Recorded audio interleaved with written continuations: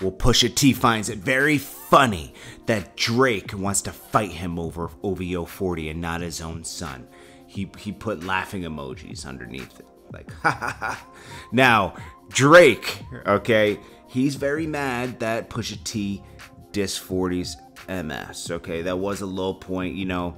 Now, Drake does say he's a rap battle historian. I didn't know that he was a rap battle historian. That's his whole career. He said, my whole career is a rap battle historian.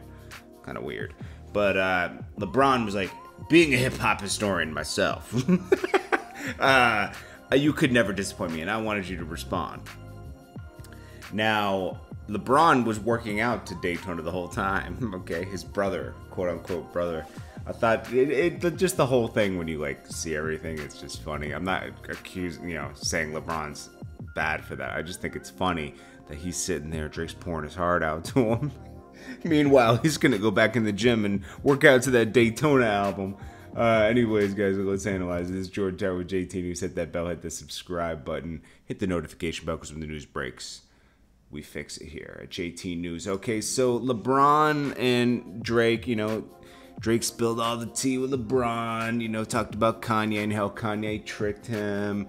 Kanye did a good job of tricking him. He got him, like he got all the information he wanted out of Drake. He got Drake to help him with his album. He was able to drop all his albums around Drake's.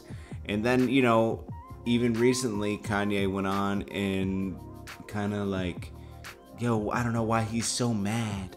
I don't know why he's so mad. Well, it kind of makes sense now. And but Drake is punishing Kanye West because he keeps dropping disses. He drops a diss on Travis Scott album, drops disses on his album, like little subs. Drops a diss with French Montana. Has a whole song dedicated to KIKI, which is really Kim Kardashian's nickname. He's playing mind games with him because Kanye tried to play mind games with Drake, so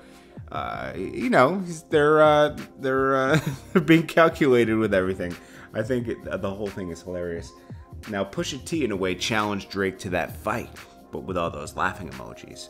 I want to see Pusha T and Drake on pay-per-view. I want to see that.